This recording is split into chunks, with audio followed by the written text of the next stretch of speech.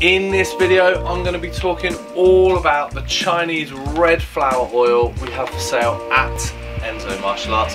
I'm going to be talking about all of its uses, why you'd want to use this over other medicines that are out there on the market for martial artists, and I'll give you a bit of advice of how and when to use it.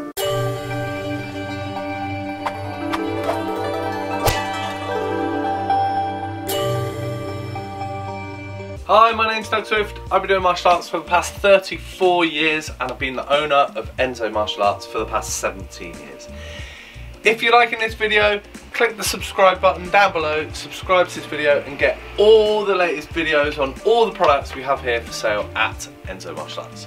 So let's get into this video and learn all about the Chinese red flower oil we have for sale at Enso. So you know, there's lots and lots of people within the martial arts community that don't really like to talk about injuries. They like to think that martial arts makes you impervious to injuries and you're never going to get them, and you know, all you need to do in the world is martial arts and you'll be absolutely fine. Well, unfortunately the reality is we're all going to get injured at some point.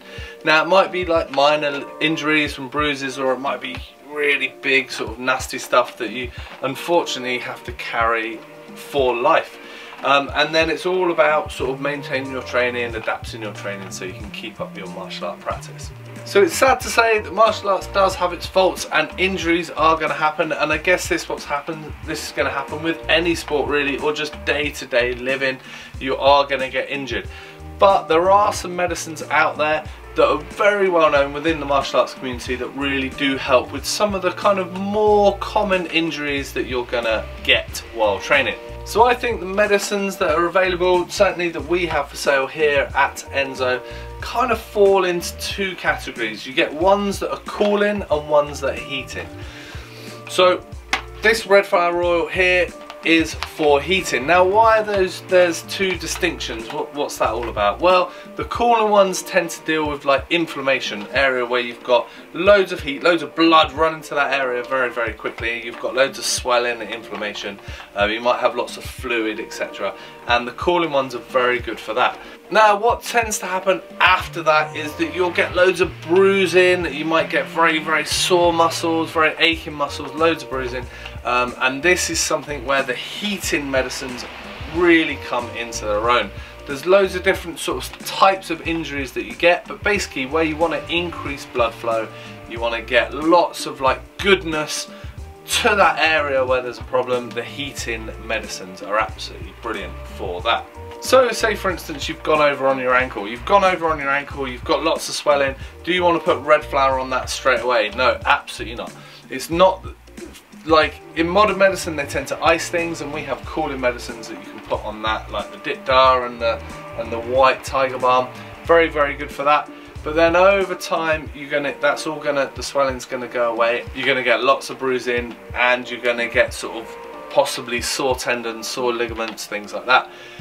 Red flower oil is the perfect you could say complementary medicine, but it's definitely a very good medicine to put on that problematic area. So how does it do this? Well, it increases lots of heat in that area. So if you've got something like bruising, a lot of stale blood that's just kind of hanging around doing no good, you increase heat, you get more blood flow to that area and it helps move all that stale blood.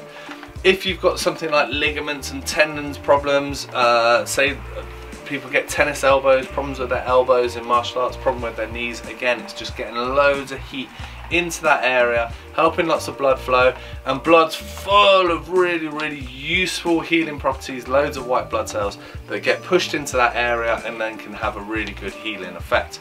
So that's basically what you want from red flower, is to get all that blood into that area. Now another thing that a lot of people suffer from is sore muscles. So if you've overtrained a bit too much, or you're getting back into martial arts and you're building up to get back to like normal fitness, your muscles can get really sore and tight. I mean, even just in daily life, people are sitting at computers like this all day and the shoulders and the neck are getting very sore. Again, there's not much blood flow going on because the muscle's so tight, and it's just gonna stay like that. Muscles are a bit like computers or robots, they just kind of do what they're told. So if they're not getting told to relax, they won't. They'll just stay really tense. Now something like red flower oil, getting loads of heat into that area, really helps relax those muscles and helps get rid of the pain from those tired muscles. So let's just have a look at the red flower here. So you can see it comes in a nice, pretty much, unless if your Chinese reading's good, almost unreadable box, but very authentic looking. And it comes in a nice fancy glass bottle. Now, all of the red flowers that we've had different brands over the years, and it kind of comes down to availability. So different brands pop up and disappear, and it sometimes can be really hard to get it. So we go for what we can get, but red flower oil is, you know, pretty much red flower oil, and I'm sure out in China people have their preferred brands, but over here it's much harder to get, and we have had problem over the years sourcing it. We've now got a pretty good supplier of red flower, so it should be, fingers crossed, a fairly consistent supply from now on. But yeah, you get a nice 25 millilitres of red flower oil, and it's really good stuff. Now, red flower oil is pretty strong. It's not the type of thing you just want to lather all over an area. You only need a tiny little bit of it. Now, this is good because it means the bottle you buy will last a long time, but you can use it very sparingly. So you only need a tiny little bit, and you'll be amazed at how much heat you get into that area. So people do ask, oh, can only certain martial arts use these? Can only the Chinese martial arts use these? No, absolutely not.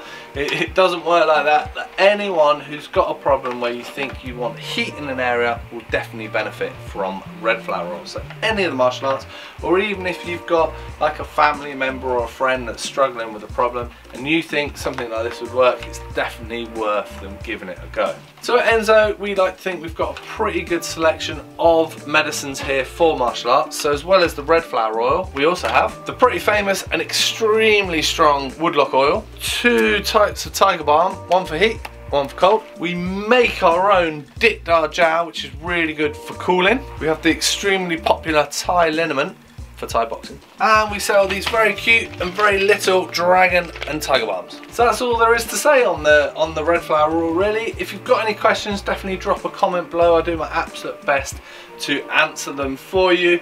I hope I've explained it well. I'm not a Chinese herbalist, but it's definitely worked for me in the past, and I've seen it help a lot of people. So if you think it might be useful for you, give it a go. Thanks very much for watching. I hope it was useful. I hope you learned loads about the Chinese red flower oil we have for sale here at Enso Martial Arts. If you found this video useful, we'd really appreciate you click the subscribe button and get all the latest videos from us here at Enso Martial Arts on all of the products we have for sale. Thanks very much, and I'll see you soon. Cheers!